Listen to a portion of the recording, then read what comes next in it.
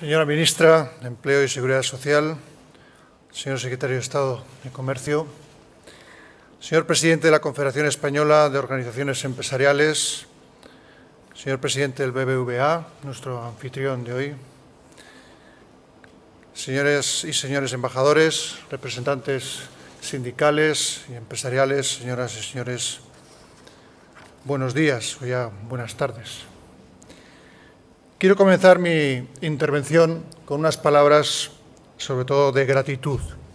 Gratitud por vuestra acogida, por las palabras de bienvenida y sobre todo por la amabilidad de la CEOE de contar conmigo para clausurar esta Asamblea General que celebráis anualmente. Siempre, tengo que decirlo, siempre ha sido muy grato para mí, incluso un estímulo, reunirme con vosotros, algo que he hecho en bastantes ocasiones como príncipe de Asturias, pero lo hago hoy por primera vez como rey en vuestra Asamblea General. Y además de darle a este hecho la importancia institucional que corresponde, tengo la oportunidad de volver a constatar vuestra vocación de servicio al progreso de España, a nuestro desarrollo económico y social, principalmente a través de la generación de riqueza y la creación de empleo. Motivos por los que merecéis todo el reconocimiento y la confianza de la sociedad. La CEOE, como organización representativa de más de 2 millones de empresas y autónomos de diferentes sectores de actividad, es un ejemplo del papel que la sociedad civil desempeña a favor del bien común.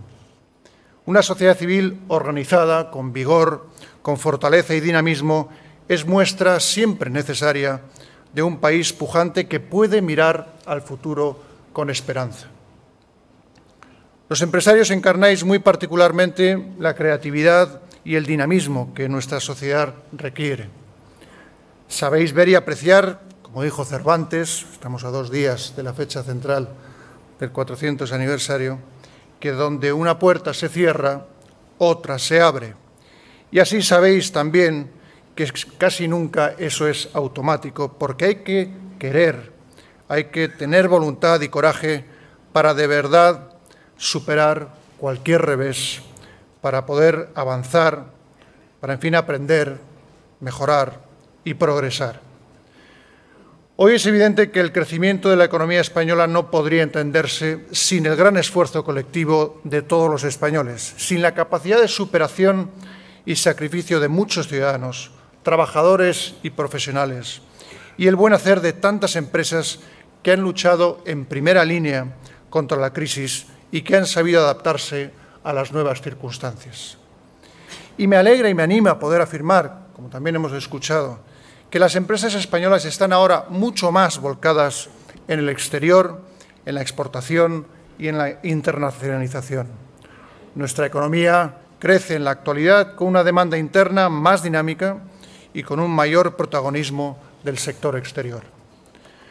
Con el fin de consolidar el crecimiento actual, continuar generando empleo y oportunidades, impulsar la competitividad y avanzar o seguir avanzando en la internacionalización, es sin duda muy importante mantener la mejor colaboración entre los empresarios y la Administración. Porque la sociedad española necesita que haya más empresas fuertes, sólidas, que estén en la vanguardia de la gestión y la tecnología ante los retos que nos plantea este complejo mundo global tan hiperconectado. Me refiero, por un lado, precisamente a la digitalización de nuestro proceso productivo de bienes y servicios, a la conveniencia de adecuar a los nuevos tiempos nuestros sistemas de formación y capacitación empresarial y de capital humano. Y por otro me refiero también tanto a la importancia de adaptar nuestros modelos empresariales y de negocio a los nuevos escenarios como la necesidad de seguir apostando por la internacionalización de nuestras empresas como algo permanente y no solo como respuesta a una coyuntura interna de baja demanda.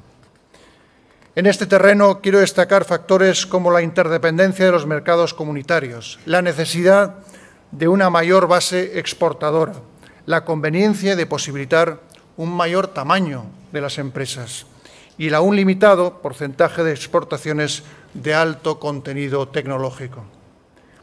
Los estudios e informes técnicos que publica la CEOE, los encuentros empresariales para dar a conocer oportunidades de negocio a los empresarios españoles, el esfuerzo de mayor transparencia, los convenios internacionales con instituciones homólogas, todos esos elementos que habéis tratado en la Asamblea confirman vuestro dinamismo y vuestra voluntad de cooperación con los demás agentes económicos.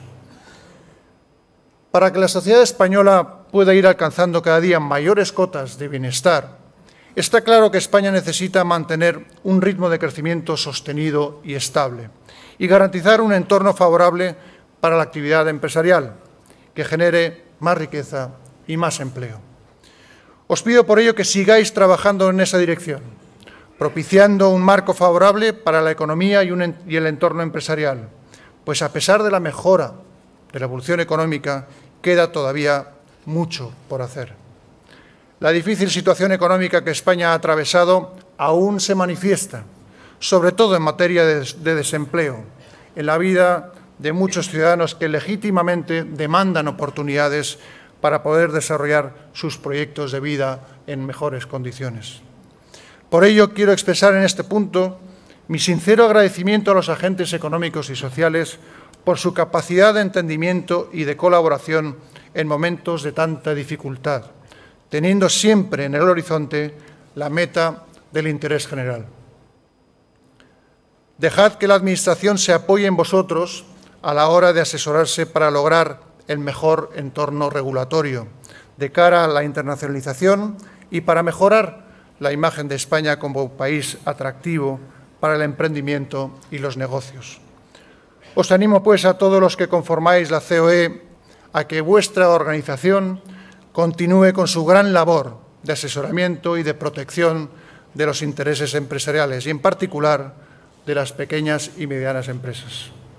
Es prioritario mantener el trabajo coordinado y eficiente de la CEOE con los demás agentes económicos para garantizar con ello el mejor servicio posible a nuestras empresas, la mejor información, la mejor formación y la mejor promoción, lo que sin duda contribuirá a crear más oportunidades para los españoles y a generar más puestos de trabajo. Estoy convencido, y con esto termino, de que así lo haréis, por el bien de todos los españoles. Así que gracias de nuevo por vuestra invitación de hoy y ahora declaro oficialmente clausurada esta Asamblea Ordinaria de la CEOE. Muchas gracias.